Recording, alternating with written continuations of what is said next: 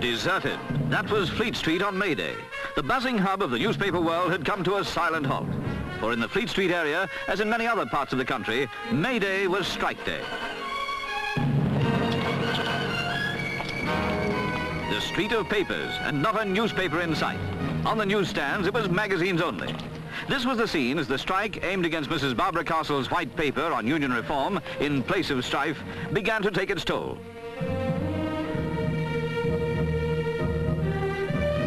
The newspaper workers, members of the Society of Graphical and Allied Trades, marched towards Tower Hill to join other unions in protest. London docks had the same forlorn look as Fleet Street. Machines without men. The dockers too were on the march, and as they marched, the May Day stoppage tightened on Britain's industry. It was estimated that 200,000 workers throughout Britain had come out against the anti-strike legislation, many of them unofficially. So for some, it was an unofficial strike against a white paper that resolves to curb unofficial strikes. Here indeed was an anomaly.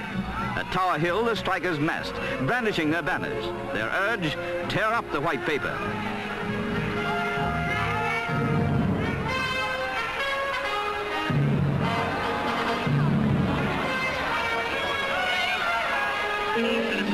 The strikers say they have a genuine grievance.